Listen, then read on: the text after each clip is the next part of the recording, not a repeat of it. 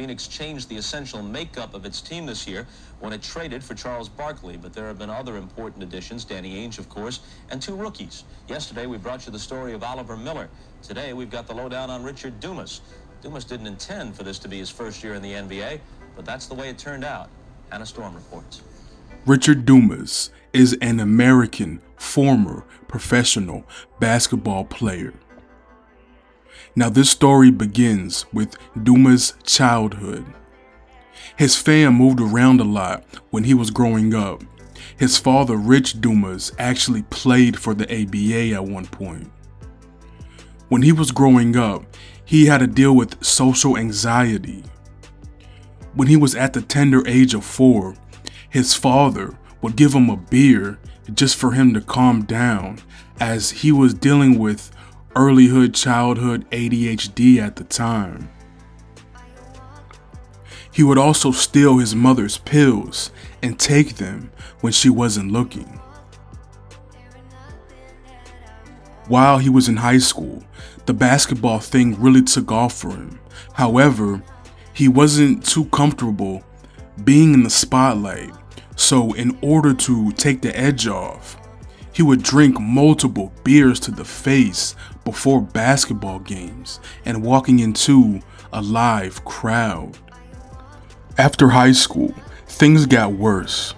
Dumas continued to abuse drugs and alcohol in college at Oklahoma State, where he earned a full ride scholarship. Now, his substance abuse would cause him to flunk out of class with a 0.7 grade point average.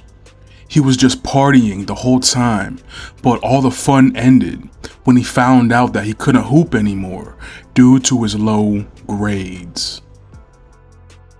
He was actually arrested during college for stealing alcohol during a beer run. He went to play in Israel for a year, and after that, he entered his name into the draft. Dumas, a 6'7" small forward, was selected with the 46th third pick of the 1991 NBA draft by the Phoenix Suns.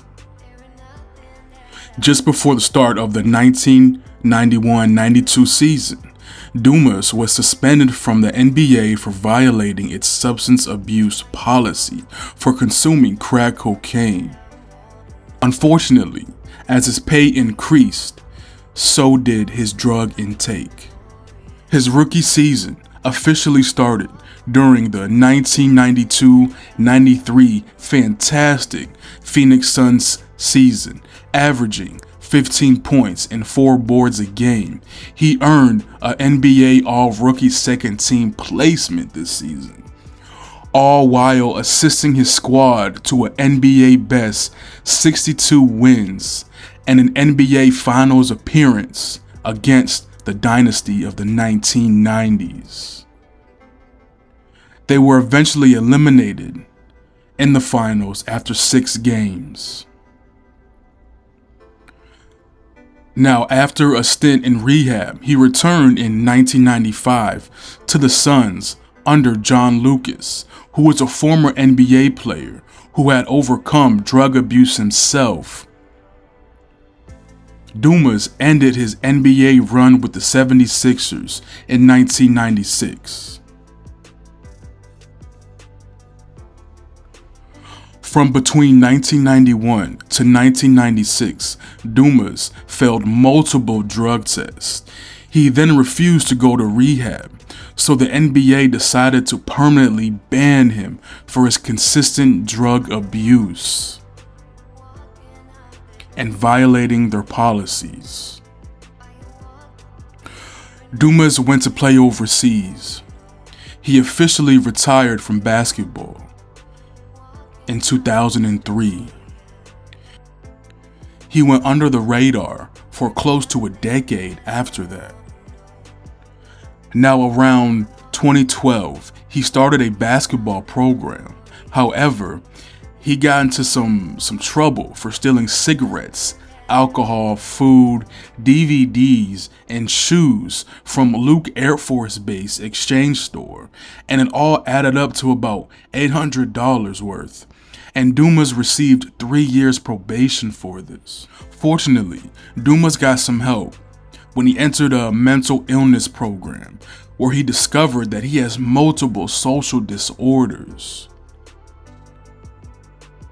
He stated that maybe if I knew this stuff, I wouldn't have needed a 6-pack before the game. Maybe I would have been in the NBA and made millions like everybody always talks about. Now, this is the coolest breakdown. Now, if you like content like this, go ahead and subscribe, like, comment, and share. I appreciate y'all. I'm out. Peace.